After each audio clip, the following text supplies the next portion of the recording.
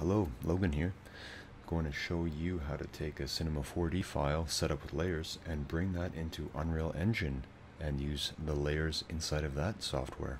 It's a very simple little scene here where I've grabbed a floor, a plane object, I've grabbed a cube, I've grabbed a cloner and made it editable, just put some spheres in a radial cloner. I grabbed a figure and made it editable and positioned its arms to be excited because this is exciting. We're using layers inside of Cinema, and if you're not using layers inside of Cinema, you really should, because it will help speed up your workflow. Normally you're presented with this is the default layout, and you have the attributes. Now we're going to click on layers. I've set up a few layers already. Let's do a new one and call this one camera. Grab my camera, drag it on. Now it's changed to that color. I'm going to save this. And we have our geometry. So if we solo that, there's our geo. We solo our figure.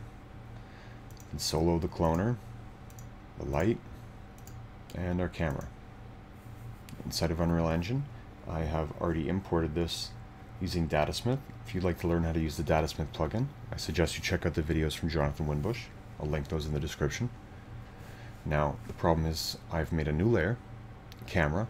If you don't see this tab, layers, go to Window, Layers, and that'll pop that up. I do recommend having your level open, as well as editor preferences, project settings, and inside of your world outliner, I recommend having levels, layers, and merge actors open. You're probably going to want to go ahead and dock your world settings beside your details panel.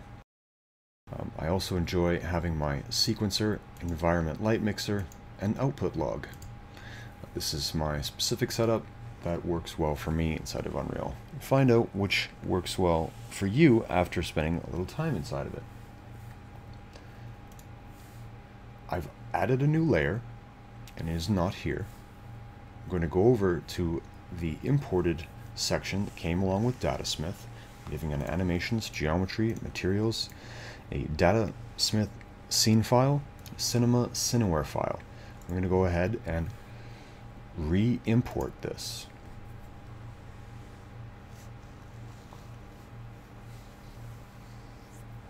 Successfully re-imported. Now, if we go over into our layers panel, the camera is now visible. In our world outliner, I now have the camera here, and I click on it, I've got the preview. It's the exact same view that's inside of Cinema. Right click, pilot, and now we're here. And I can also turn off my camera, turn off my cloner, turn the figure off, turn off the geo, turn my light out.